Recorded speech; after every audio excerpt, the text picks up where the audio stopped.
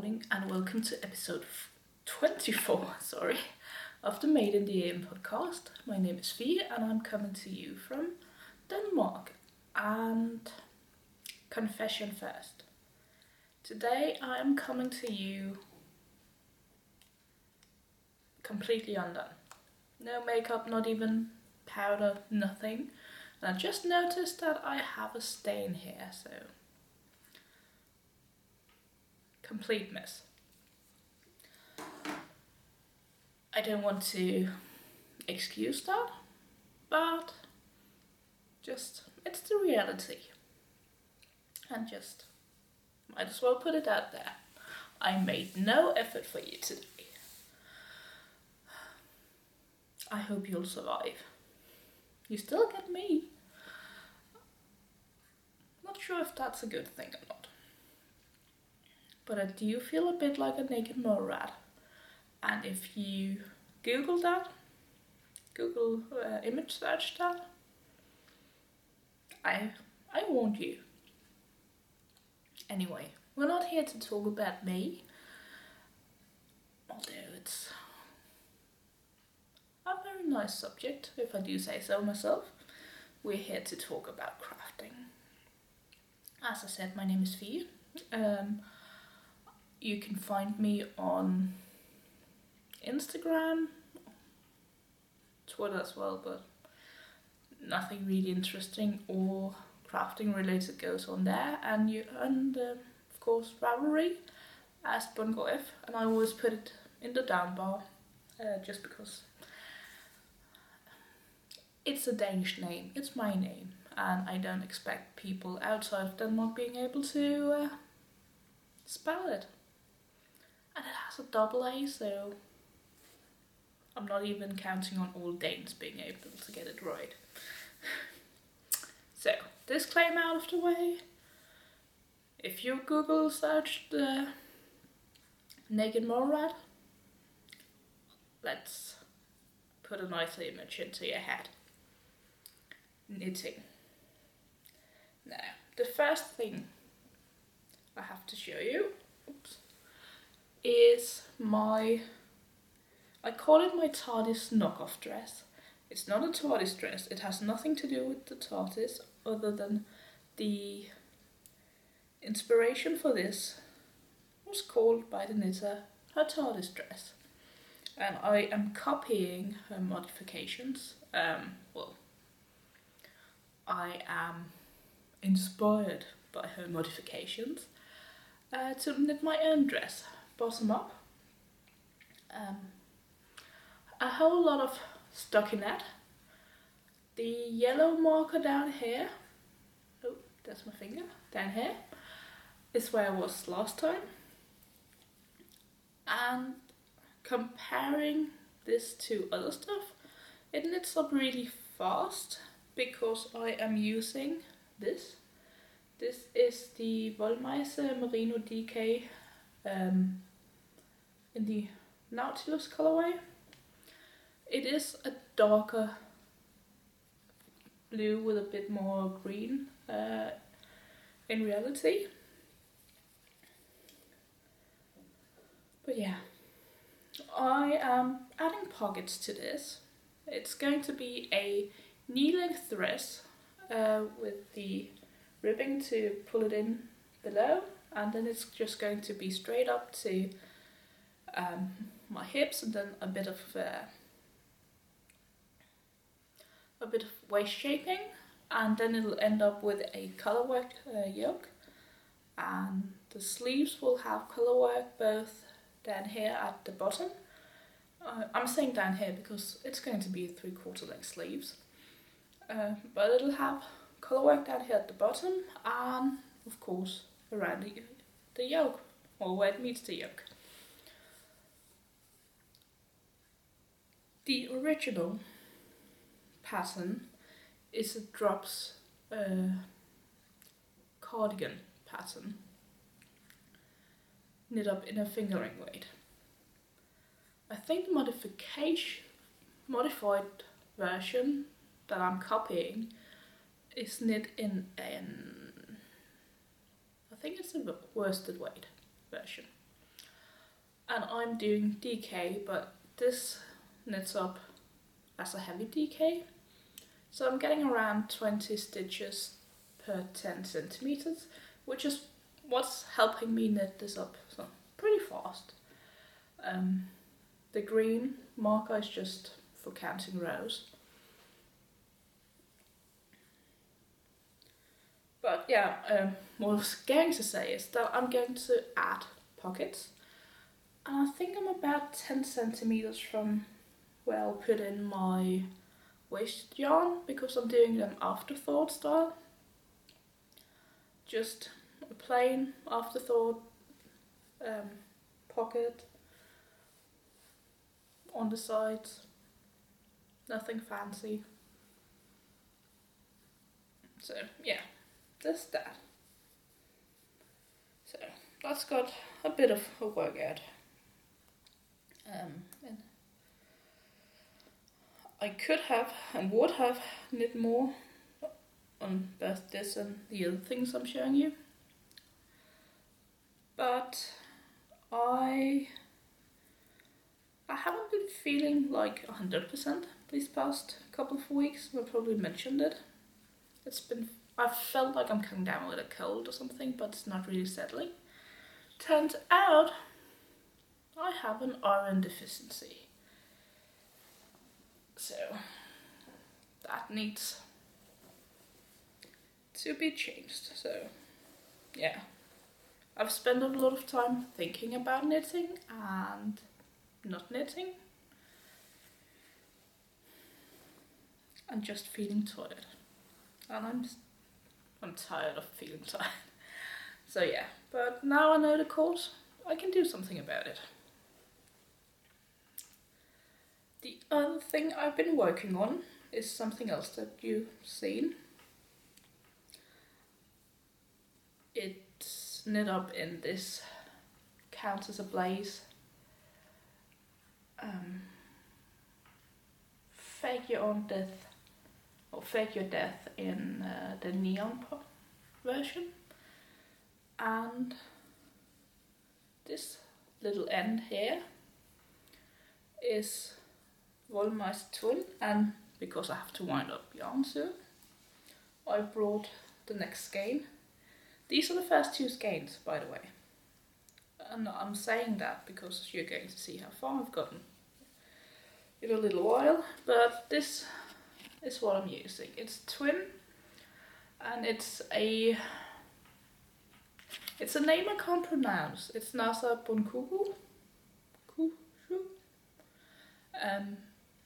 As far as I remember, it's the Turkish evil eye amulet that wards off the evil eye, I think.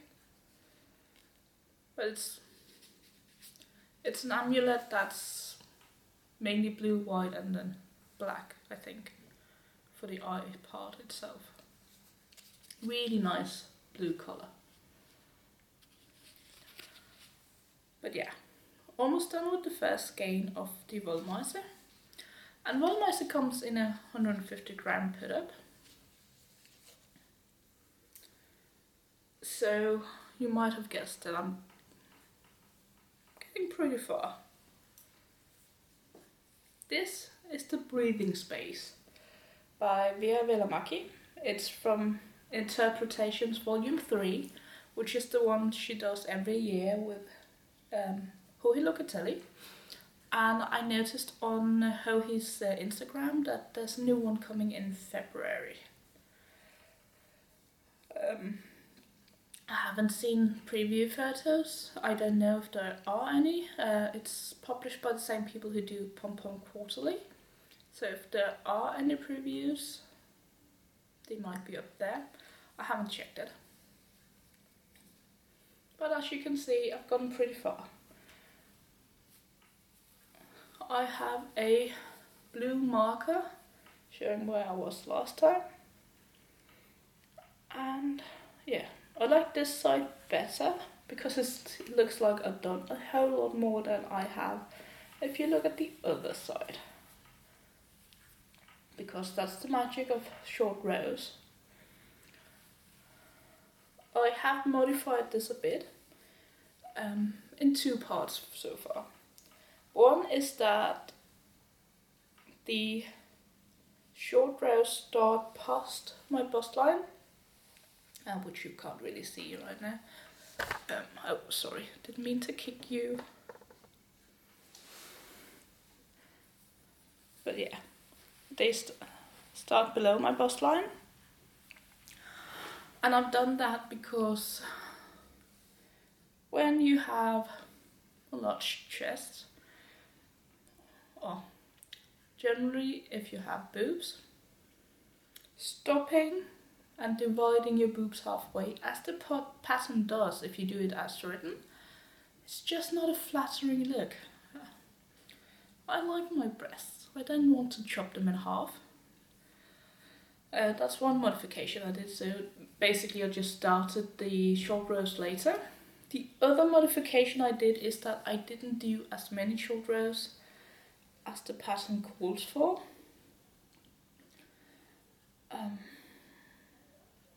That's just a personal preference. To be honest, I don't want it to be as asymmetric as the pattern shows it. And also, when you do the short rows, you increase quite a lot actually. And you only do waist shaping on the side where you didn't do short rows. So you will, no matter how you do it, you'll end up with one side flaring out a bit more and the other being more fitted. And I'd like to try to get them to match up a bit more while still retaining the same look. But yeah, as you can see, I'm getting ready to put in the next skein, and just to show you the difference between the two sides. Might not seem like a whole lot, but just remember, I didn't do all of the short rows for this. I think I needed to do 3 more maybe, so I did a little more than half the short rows. It's my knitting, and if it ends up not looking good, I'm the one who has to wear it. So, I really like the way the colours come together.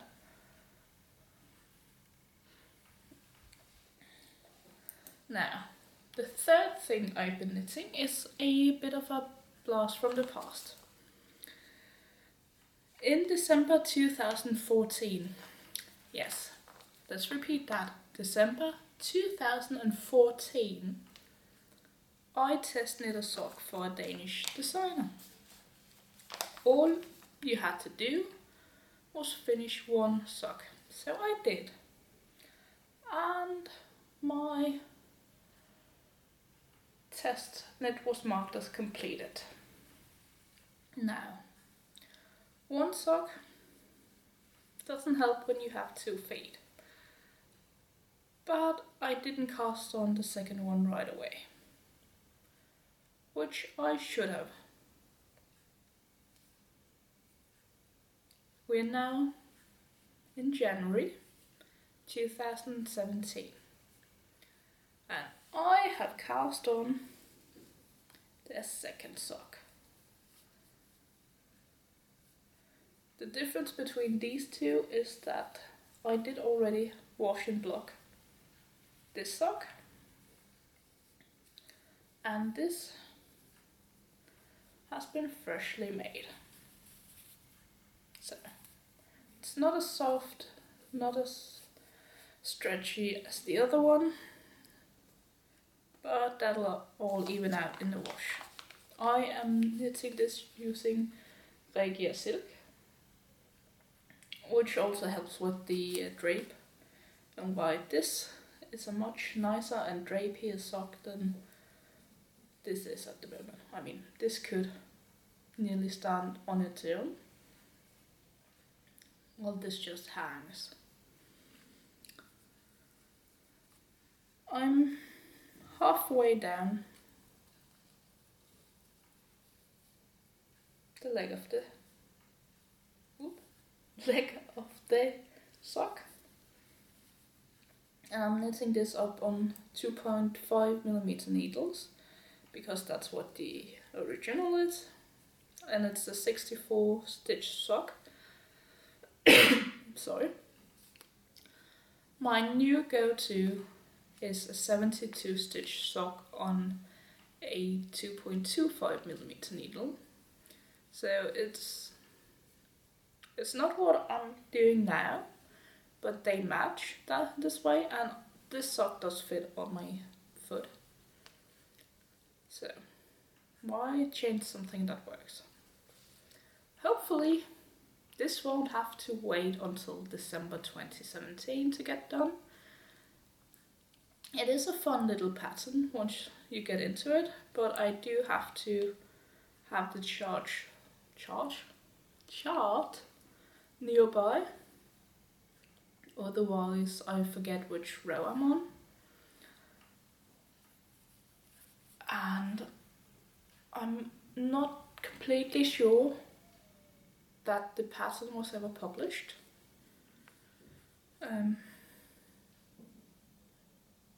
I don't think it was. But it is called Balkan, named for an area on Bornholm, and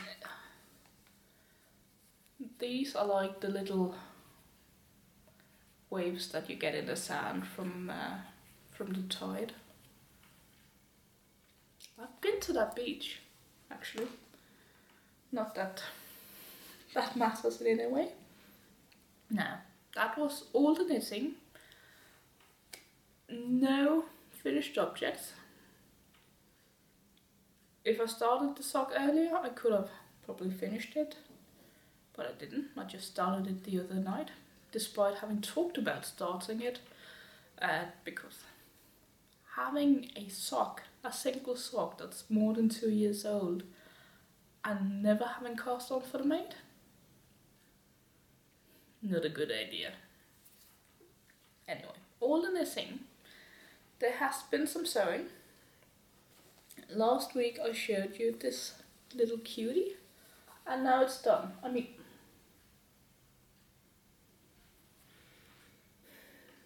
I wish I had something like that when I was 2 years old, which is roughly the size this is.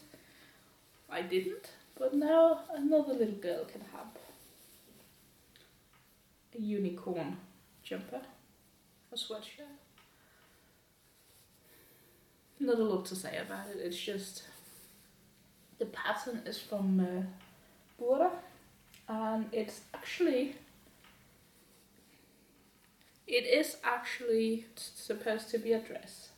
So it's a dress that has this top part here, and then sewn onto it, it has a skirt part. So it looks like your child has a sweatshirt with a skirt underneath, which looks super cute, but I was like, I don't really have a fabric in mind that would go for the skirt. If I were to do it, I would probably pull a colour from the main. But A, I don't have that. B, I didn't have a recipient in mind, and kids can be quite fiddly with what they want to wear. So I thought, just do the sweater or sweatshirt, and they can pair it with whatever they want. So yeah, that's done. Look at those unicorns. I'm glad I have my own, or else I would be so jealous of the little girl who gets to wear this, because it will go to a little girl. I have the little girl in mind. I just have to get it to her mother. Speaking of mothers, I have one too, and I also had this fabric with the little Maiko dolls on it. And this is just an empty cover. I have 2 of them. Now, these pillow covers were done completely freehand, without any pattern and just an idea of what I wanted to do. I have put in an invisible zipper, which I struggled a bit with because I had to remember how to do it. It's something I've only done twice before, so had to try and remember, and it was the first time doing it on my new machine, so where the foot looks different than it did on my old machine, because it's a, well, I shouldn't say because it's a different maker, because some of them look exactly the same, but yeah, it is a different maker. I used every bit of scrap of I was about to say yarn, I meant fabric that I had of this, because I only had a little over 1 meter, and this is for a 50 by 50 centimeter pillow for my mom's new sofas. I am going to visit my parents this weekend, so, and my mom knows I'm coming. My mom doesn't know that I A, had this fabric, and B, made the pillows for her. My dad knows, and he's already seen a picture of them. Basically the same I posted on Instagram. I'd like, even if it's not perfect, and yes, I know I put the zipper at the top by mistake. I don't really care. Definitely don't care enough to rip it out. I would probably put it on the side if I were to make it again.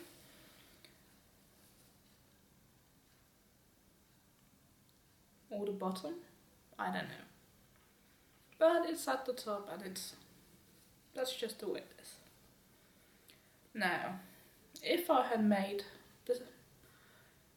the pillows I found were either 40 or 50 centimeters squared. My zipper is 40 centimeters, but I think it should work, even if it doesn't open all the way.